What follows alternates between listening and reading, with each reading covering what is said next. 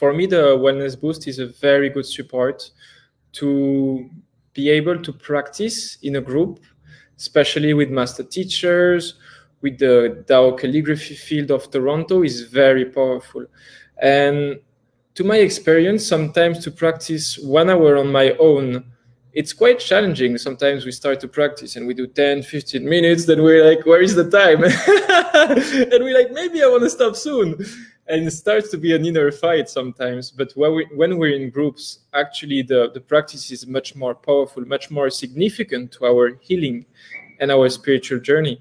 And to practice, so we have the practices in the morning in the Toronto. I'm not part of the Toronto Center, but I share my experience. There is the morning practices, and in the afternoon, there is also 3 times per week. There is beautiful practices with the calligraphies of Master Sha most of the time. And it's such a powerful blessing to be able to trace them. And to my experience, every week when I join those sessions and the practices, it's really transformative because, you know, sometimes we have our challenges. We might be exhausted. We might work a lot. It might not always be easy. But when we take a break, slow down, go in the practice and join the group, it's so significant and it transforms so much our energy. So I'm very grateful to share and thank you. I could share more, you know, if you have a specific question, I would be happy to. Felix, what kind of healing or changes you've noticed in your life ever since doing these practices of Master Sha? Do you have like a story that's very specific about how your life has changed? Well, it's my whole life that has changed, and it's been more than a year that I'm very, very dedicated to practice like every day and put it like a priority, you know.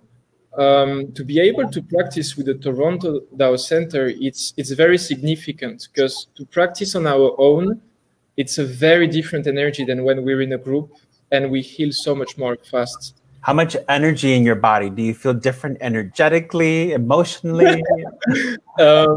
So I have personally a lot of energy, but sometimes I just run out of energy and it's kind of really exhausting when we're like on the edge and we're like, I need to rest.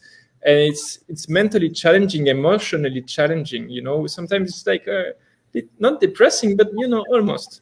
And so if I'm in this situation, I have observed it from the previous months I joined. I just join the practice, I relax, and at the end of the practice, it's like another day.